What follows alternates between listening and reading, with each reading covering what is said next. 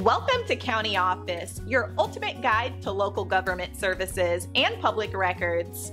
Let's get started. How can you contact a property law attorney? If you are in need of a property law attorney, there are several ways to initiate contact and seek their expertise. Via phone, you can contact a property law attorney by calling their office directly. For example, if you are in the Appleton, WI area, you can reach out to Krause and Krause attorneys at law by calling 920-739-5665. In Southeastern Wisconsin, you can contact Wynn at Law, LLC at 262-725-0175. Many law firms provide email addresses for inquiries.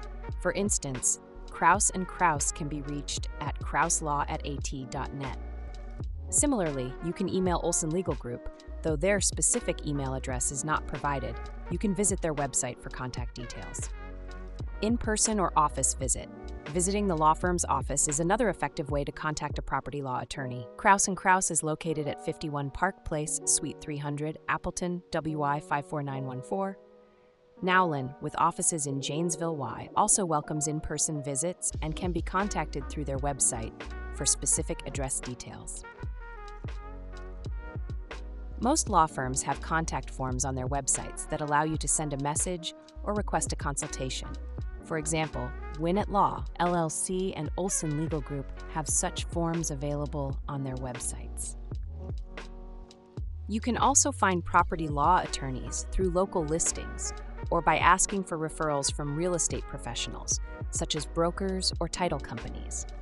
Firms like Nowlan and Krause Krause have established relationships with these professionals, which can facilitate a referral. Office locations. Some law firms have multiple office locations, making it easier to find one near you.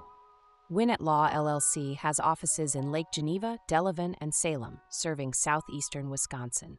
By using these methods, you can easily get in touch with a property law attorney who can provide you with the necessary legal guidance and support for your real estate needs.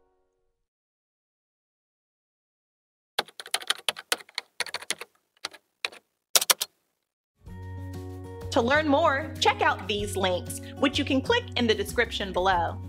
And feel free to comment your questions. We're here to help. Thanks for tuning in to our video.